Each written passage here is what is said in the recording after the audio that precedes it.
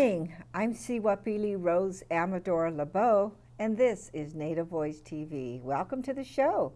Today we're in a different location, and we have with us Antonio Gonzales, who is the director of AIM West, which is the American Indian Movement, and Bill Means, all the way from Minneapolis. And you are also with AIM and the International Treaty Council. So welcome to both of you. And if you could start, I'll start with Bill, if you could give me a little bit of background about yourself. Well, first of all, greetings. Glad to be here, and appreciate the work that you guys are doing to get the word out on behalf of our indigenous people. My name is Bill Means. I'm Oglala Lakota from the Pine Ridge Reservation in South Dakota. My Lakota name is Inakshiji, which means defender, which I like a lot more than Bill.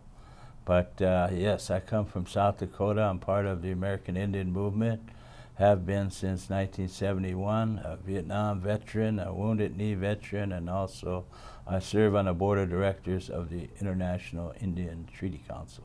And then through my American Indian Movement work locally in Minneapolis, I've also been part of the mascot issue and dealing with the National Coalition on Racism in Sports and Media for many years, since the 70s. So it's good to be out here, especially in this country where we all know that Stanford University was one of the first major universities to rid themselves of what some people felt was an offensive mascot, and didn't cost them any money, and everything has gone well since that time. That just shows you how smart Stanford is. Yeah, huh? So they can, social change is possible, and they set the example. That's right, they did. And Tony, tell us about yourself. Thank you, and greetings, my relatives. My name is Antonio Gonzales, and yes, I'm the director of AIM West. We're based in San Francisco, and we're an intertribal human rights organization. We're not just a single issue organization. In this particular instance, we'll be talking about mascottry and racism in sports, but we're also involved as part of American Indian Movement as well with treaty rights and protecting sacred sites and the mineral and natural resources that remain in the earth. So, and we also travel internationally to the United Nations and address some of the issues that we're facing with at the local level, such as the sacred sites out in Vallejo. About 2 years ago it started, and also the public and school districts that carry negative imagery of indigenous peoples and culture. And as Bill Means mentioned, the United Nations and the passage of the UN Declaration on the Rights of Indian People by the General Assembly. Among those articles in that declaration is Article 8, Article 8E, specifically that refers in this case to racism in sports and propaganda that tends to identify a particular people as being discriminatory. And I think we're going to focus a little bit on the whole mascotting issue today, but there are so many issues, and you're right, with what's taught in the schools. That definitely has to be changed. I mean, after all these years, they're still teaching inaccurate history about Native Americans, you know. Yeah, my background has been in education, and I found that Indian people are basically edited out of existence in the public school systems of America, and that has caused a lot of these stereotype images. If all they see is wild Indians attacking wagon trains on television and the children's books, then that's the image that children grow up with. And we found even in other countries, in Europe and other places, they know more about Indian peoples here in the U.S. than even Americans do. I've heard that a lot, that the people in Europe respect Indians a lot more than the people here in the United States. And even, in California, the missions, they make the kids build a mission, and they it's a requirement, you know, in, I don't know, second, third grade, where they have to build the mission and show everyone, you know, Happy Dory going around, you know, these without going into the what attrition actually rate, exactly, and that, you know, that the Native people were used as slaves to build the missions, and they died, and, you know, and buried all around there. That's right, and none of that's taught. I mean, at least give a balance, but they don't. They don't. And this weekend, on Sunday, we were at the Levi Stadium. Yes, what a great place that was on Sunday. We had great weather, a great turnout for a very important issue. You know, one of the things that always bothers me is that one of the questions we always get from other non-Indian newscasters is, don't Indian people have more important things to do than to worry about a mascot? And of course, our answer to them is, there can be no more important issue than racism. I mean, if I'm not considered a human being, and I walk through the door with some government officials, and one of them calls me a redskin, we got a problem right away. So how are we going to get to the more serious issues of treaty rights, land rights? Absolutely. So we have to be respected for who we are as Indian people, not what people want us to be thought of. Like, for example, Daniel Snyder, the owner of the Washington football team, he says he has that mascot because it honors us. Well, we should decide what honors us. Absolutely. No man has the right to impose honor on people. And so I think this is some basic human rights issues. It's not just about civil rights.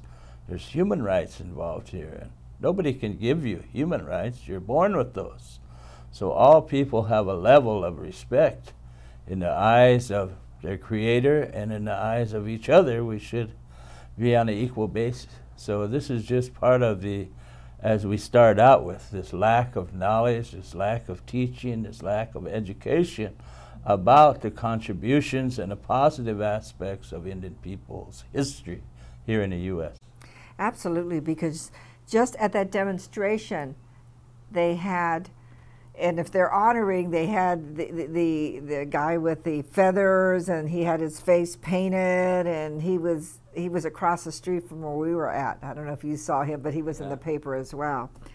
And what is that, you know, demonstrating to everybody, you know, that this is acceptable, this is okay, this is, you know, this is, you're honoring Native people by dressing like that. I mean, it's just, you know, lack of education. In some of the early years of the struggle, we always had to do the analogy, the comparison of other ethnic groups' nickname and apply that to themselves to see, would you like to see the stereotype image of a black person every time a touchdown was made by a team, somebody would run out in a black Sambo uniform. Would not be tolerated. And a lot of these words even, like Sambo, like the N-word, other racial stereotypes are not allowed by the federal communications system to be aired on television or radio, except when it comes to American Indians. They allow this word to be used by the Washington football team, plastered around the world on network television, all day Sunday, Monday, Thursday. We're looking at it constantly. Absolutely, and some of the other teams too. You know, which is the baseball team that has the face and Cleveland Indians. Cleveland Indians, yes. Chihuapilli. Yes, and then and then the chop, and you know, all of that. It's so degrading. And the Wahoo singing in the stadium, and the Atlanta Braves in baseball, in their stadium, they're notorious, as the whole stadium does it, you know, for their home team.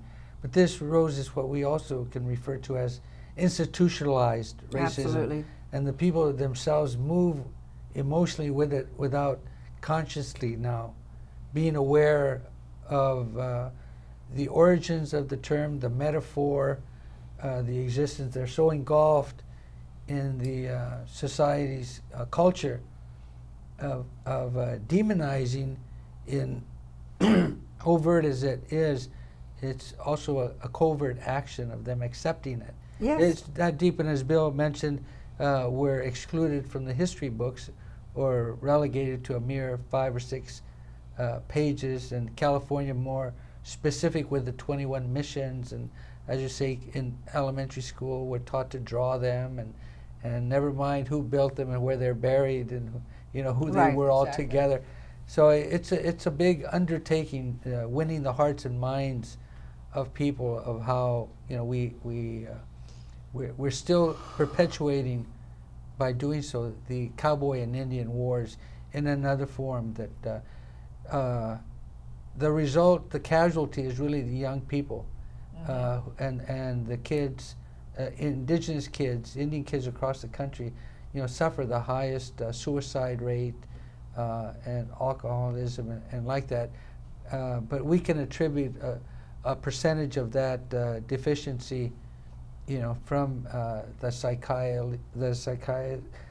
psychologically seeing parents being laughed at and dehumanized, you know, as well as the United Nations having conducted a report that it's demeaning and disrespectful, and it damages the young people. Well, it is, as you said. You asked somebody, well, would you want to be called a black skin or a white skin? No. Somebody had a T-shirt on that said white skin the other night, on Sunday, and apparently one of the policemen said to him, "I don't like your shirt," because it said white skin. Well, you know, in 1962, when the owner of the Washington team had to make the change, or he couldn't have his team in Washington. This was like from President John F. Kennedy giving the owner an ultimatum to change the name or you can't play, because the stadium was also built on some federal funding or something to the effect that discrimination had to be eliminated. It was the last football team in the National Football League to allow people of color onto to play in the team. It was the last team. But there was a protest there at the headquarters of the Washington team by neo-Nazis and you know, white people who wanted to keep the name, and they were walking around with signs that said, "Keep Redskins white." You know, they didn't want non-white people to play in football, so they were carrying around. But this is how ridiculous it gets, and even it almost seems like theater, but it's very real. It plays an impression. Of course, Hollywood lays this type of impression with performances, and so this is the bigger theater in reality, where the imposition of racism and dehumanizing a particular people and it is just what we want perpetuates to a stereotype. and resolve it now at the beginning of this 21st century, so we can move on to the other issues, as Bill says, you know, that we need to talk about, to be serious, you know, face to face. Now, is this an educational process that AIM is taken on across the nation? Because I understand there was a similar demonstration in Arizona and different other areas. Oh yes, definitely so. Wherever we have people that are supportive of this effort, we will be at the Washington football team wherever they play, and we're actually going to culminate at the 28th of December at the final home game of the Washington football team, a national effort to turn out a large march again in their home field.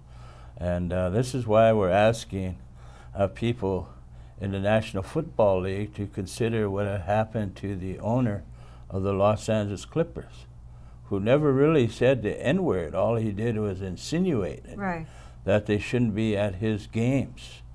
And he was forced to sell the team.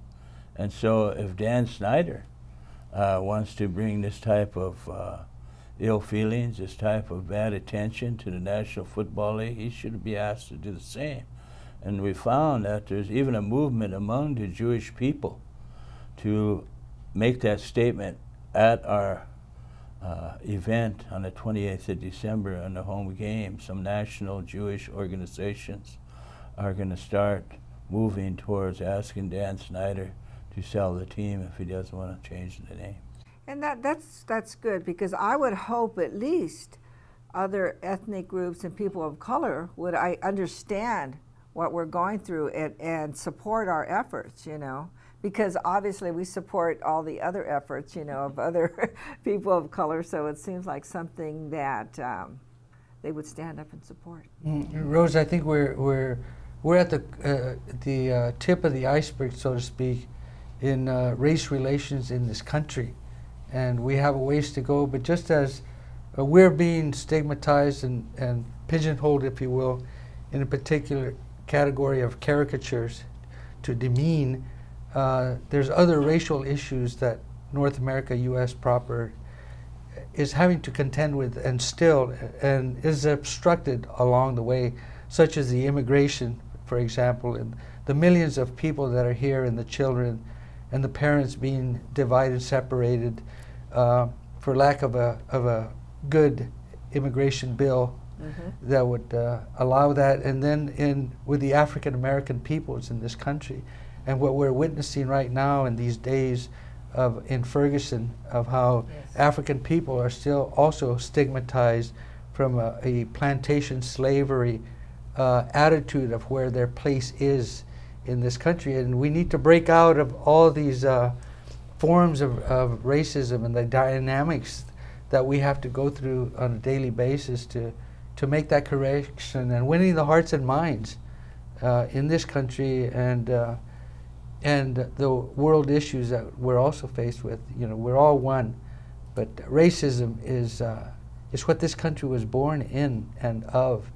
But we have an opportunity, all of us together, to find a way to live peaceably and be a model to the world of what that means as well. That's true. Now, Bill, you've been involved with AIM, as you both have been, for many, many years. Tell me about the early years. Well, the early years, I can remember one of my first demonstrations was against a movie that was called A Man Called Horse. You may remember.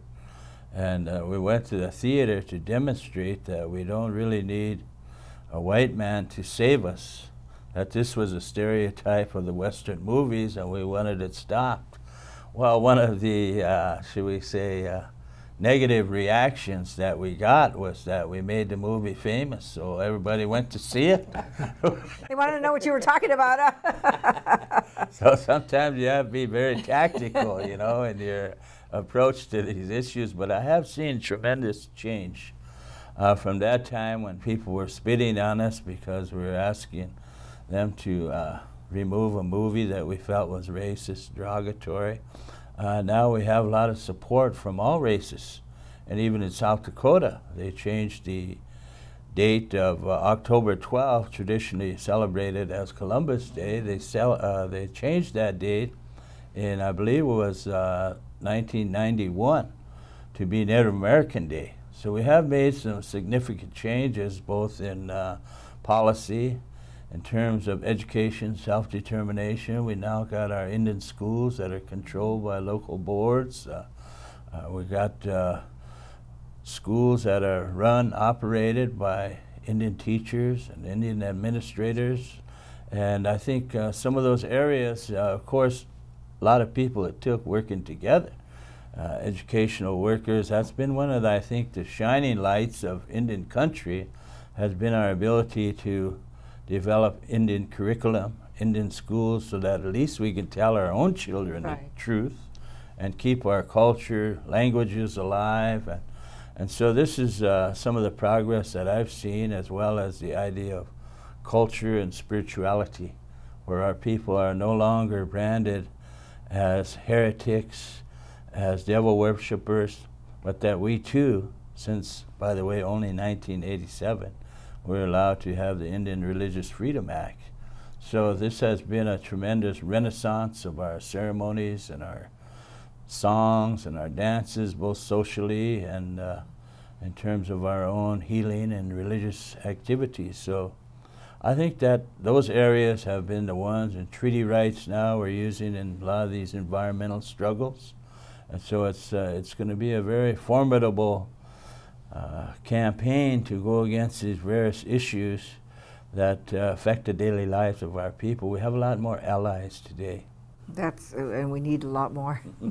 Now, well, I know you're not in South Dakota now, but is there still a lot of mining going on there on the reservation? Yes, they're trying to reestablish the uranium mining industry. But there's something about uranium mining that nobody wants to waste. The state of Nevada has fought for years because they had a mindset of developing a national repository for nuclear waste in the treaty lands of Nevada, of the Northern Utes and of the other tribes in that area. And so uranium mining kind of went down for a while. Now it's back again. They already mined all the gold out of the Black Hills. The mine was there for over 100 years, over $2 trillion worth of gold. So they polluted enough water over there, but also now we have the pipelines. I know. They want to bring this dirty oil from the tar sands in northern Canada through our territory. So that's kind of the main issue that everybody's fighting. We have a new CIA, which is good, Cowboy and Indian Alliance. So we've had some small victories, but it's building this great coalition of people that want to protect the land. I think it's a turning point in history of the environmental movement as we fight these major oil companies. It is so critical out there. It seems like they pick South Dakota for everything, for the mining. A friend of mine said that he and his brother were frying hamburgers and all the yellow was coming out from the mining, you know, that because the cows drink the water, eat the grass, and he said it just gets in the food. Yeah. You know, and he said we're burying people every week out there. You know, so. Rosa, I think on the bigger issue that Bill just referred to, the CIA as the Cowboy and Indian Alliance, which they were very key in helping be a part of organizing the climate summit that we witnessed in September in New York City. Nearly 500,000 people, you know, to the streets in New York City. But I say that Bill and the Alliance, the Cowboy and Indian Alliance, were very much a part of, influenced by the American Indian movement. And these are the men and women of the late 60s and early 70s that really changed the course and the fabric in U.S. history. And these are men and women also that come from boarding schools, you know, their childhood separated from their parents on reservations, which by and large does continue in South Dakota. And many of the leadership came from the prisons as well, and you know, from police patrols that they had to do themselves in the community. So you know, these were young guys that are now the elders in the community, and I happen to know them. I come from the Chicano movement in particular, where the American Indian movement really broadened the circle to include the Chicano, the Mexican American, awakening and broadening that intertribal relationships that we have today. And it's growing consciousness within an environmental view in the sense of the spirituality that embraces the sacredness of Mother Earth and those kind of principles. So there is a paradigm shift even among the Mexican, the Chicano, the Latino thinking more of their indigenousness. And I attribute that by and large to the growth, development, the founding of the American Indian movement. That's a good point. Now we have, I knew this was going to happen, but we only have about 2.5 minutes left. So Bill, can you close with giving us some insight on where you see this movement going with the mascotting and the pipeline? I mean, we're almost out of time, but whatever you could get in. Well, I think first of all, this mascot issue, you know, it has deep roots. We have to recognize it as racism for what it is. And we can no longer treat it with kid gloves, because if you look at the atrocities of Indian people, whether it be Wounded Knee, 1890, or now this year, the 175th anniversary of the Sand Creek Massacre. In 1862, they hung 38 Sioux in Mankato, Minnesota, simultaneously, the largest mass hanging in the history of this whole hemisphere. These are the roots of the racism, that people think they can treat any Indian person any way they want to. Can take their land, they can literally kill them, and nobody has to be held accountable. It's this type of roots of the racism, of the attitudes of people like Daniel Snyder, who think they can bestow impose their honor on our people, and we're not supposed to be offended. And so I think this old Custer frontier mentality still exists in various pockets in the United States, and that's what we're really fighting, is racism. And racism has been the root of many struggles throughout the years, and I think it brings us together again to see what's going on, in whether it's in Missouri, whether it's 43 missing students in Mexico. People think they can treat Indian people with impunity. That's true. Thank you both for being here. And you at home, I hope you got the message. I hope you support the cause. Change the name, change the mascot of the Redskins and all those other teams that have derogatory Native images for their mascots. So thank you both for being here. Thank you for all the work you've done. All right. Thank you, and we'll see you again next week. Good night. Indigenous soul, indigenous soul.